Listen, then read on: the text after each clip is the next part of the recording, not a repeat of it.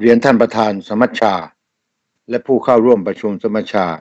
ที่เคารพทุกท่านก่อนอื่นผมต้องขอโทษที่ไม่สามารถมาร่วมการประชุมได้เนื่องจากติดขัดเรื่องหนังสือเดินทางและผมก็ขอยกย่องทุกท่านนะตั้งแต่ท่านประธานผู้เข้าร่วมการประชุมสมัชชาและผู้จัดหรือผู้สนับสนุนนะครับที่ได้จัดสมัชชาขึ้นในวันนี้ซึ่งก็ถือว่าจะมีความหมายสำคัญในทางประวัติศาสตร์ของการต่อสู้ของประชาชนไทยอีกครั้งหนึ่งการประชุมสมัชชาวันนี้เปิดขึ้นภายใต้สถานการณ์ที่เกิดอย่างปัจจุบันทันด่วนก็คือสภาปฏิรูปแห่งชาติลงมติไม่รับร่างรัฐธรรมนูญซึ่งก็ถือเป็นการหลอกลวงเป็นการเล่นละครฉากใหญ่เป็นการตลบตะแลงหลอกลวงนะครับเพื่อรักษาอำนาจเผด็จการเพื่อที่จะดำรงคงอยู่ระบอบเผด็จการต่อไปอย่างน้อยก็1 ปี1 ปีที่ผ่านมานะครับ1 ปีกว่าที่ผ่านมา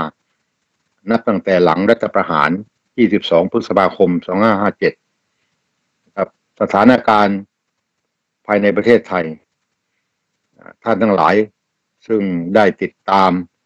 แล้วก็ได้เข้าร่วมการเคลื่อนไหวต่อสู้ต่อต้านระบอบเผด็จการก็คงจะรับรู้คงจะเข้าใจและคงจะมองสถานการณ์ได้อย่างลึกซึ้งนะครับผมเพียงแต่จะแลกเปลี่ยนความคิดเห็นในบางประการนะครับประการแรกรัฐประหารคสช.และระบอบเผด็จการของคสช.เนี่ยเป็นระบอบเผด็จการที่มีลักษณะทั้งปราบปรามและหลอกลวงค่อนข้างสูงนะครับประการที่สองพวกเขามีเป้าหมายที่สำคัญก็คือจะต้องรักษาระบอบนี้ไปจนกว่ามีการผลัดเปลี่ยนราชการซึ่งเมื่อมีการผลัดเปลี่ยนราชการแล้วก็ไม่ได้หมายความว่าเขาจะเลิกหรือเขาจะลดการเผด็จอำนาจนะครับตราบใดที่ประชาชนคนไทยเริ่มจากพวกเรายังไม่ได้เคลื่อนไหวหรือขยับตัวลุกขึ้นต่อสู้ต่อต้านอย่างกว้างขวางนะครับด้วยรูปแบบวิธีการต่างๆอย่างต่อเนื่องกว้างขวางแล้วก็อย่างมีประสิทธิภาพเขาก็จะยังคงอยู่แล้วตราบใดที่ประชาคมโลกยังไม่เพิ่มแรงกดดันระบอบเผด็จการไม่ว่าจะอยู่ไปจนถึงเปลี่ยนราชการแล้วก็มีราชการใหม่ก็จะอยู่ต่อไปนะครับเพราะว่าในประวัติศาสตร์เนี่ยไม่มีระบอบเผด็จการไหนที่ล้มลงเองนะครับหรือเลิกลาไปเองมีที่ต้องลุกขึ้นมาขับไล่หมายถึงประชาชนผู้รักประชาธิปไตยต้องลุกขึ้นมาขับไล่แล้วก็ไม่มีระบบเผด็จการใดนะที่เลิกลาไปเพราะว่าบริหารประเทศไม่เป็นแก้ปัญหาเศรษฐกิจไม่ได้นะครับเพราะฉะนั้นการประชุมสมัชชาคราวนี้ผมก็เชื่อว่าจะมีผลในการเสริมความคิดเสริมอุดมการณ์แล้วก็จะเป็นแรงผลักดันในการเคลื่อนไหวต่อสู้ของประชาชนคนไทยขับไล่เผด็จการคสช.เผด็จการราชาธิปไตยนะครับก็ขอให้และก็เชื่อว่าการประชุมครั้งนี้คงจะประสบความสำเร็จนะครับมีความคิดเห็นร่วมกันมีมติร่วมกันแล้วก็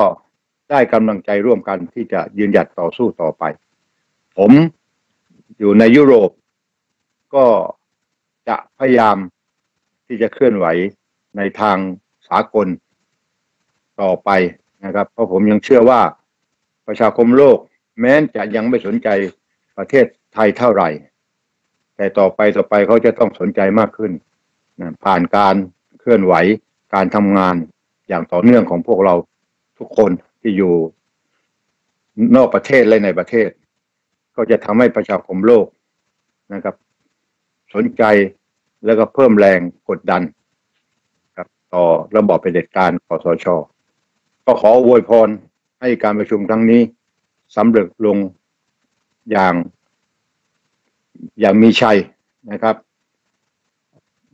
มีโอกาสผมก็จะไปเยี่ยมเยียนไปพบปะแลกเปลี่ยนความเห็นกับพี่น้องทุกท่านที่นี่ในประเทศต่างๆนะครับยกเว้นในประเทศไทยที่ผมยังไปไม่ได้ก็ขอขอบคุณแล้วก็ขอยกย่องชมเชยอีกครั้งนะครับขอบคุณครับ